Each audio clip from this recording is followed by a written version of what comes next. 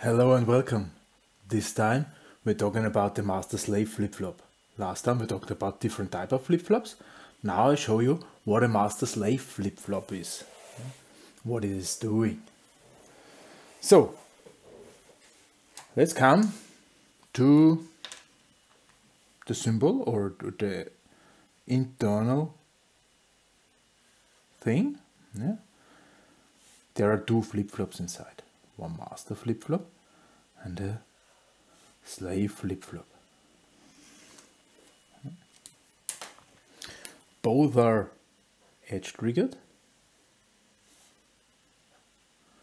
The slave flip-flop, however, is triggered at the falling edge. So there is the C, and the C is also triggering the slave. JK,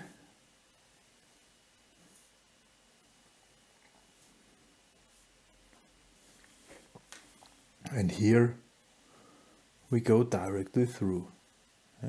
If this is a JK or an SR, it doesn't really matter. It would work in both ways. Let's see what is happening here. Regardless of what was the state, the following thing is happening. If we have here a rising edge, I use the rising on rising edge, the content from here will appear at the output, right?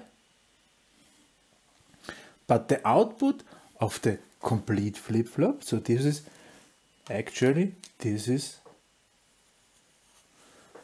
the big, this is one thing here. So this is one thing. Internally there are two, and the symbol, we can only see the outer part. It almost looks like a standard JK flip-flop.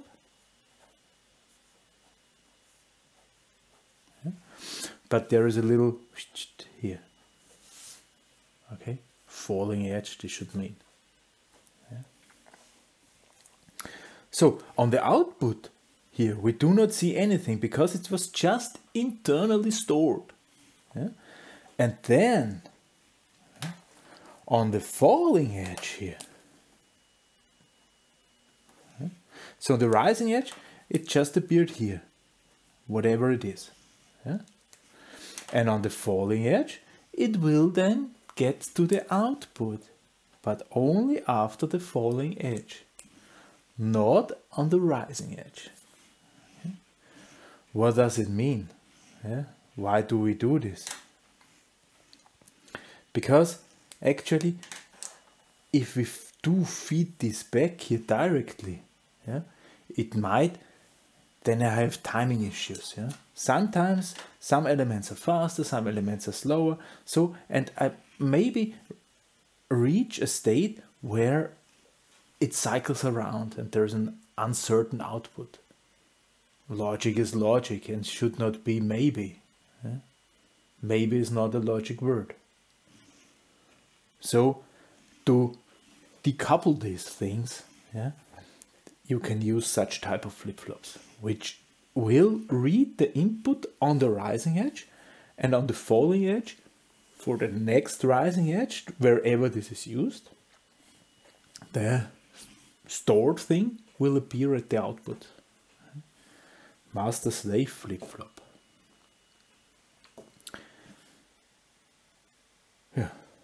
Usually used in such cases.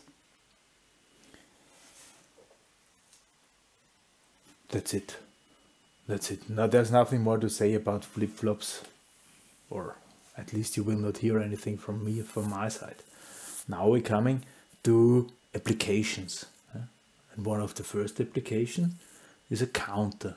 Next time we're talking about counters, next video. For this time, thank you very much for listening. Goodbye.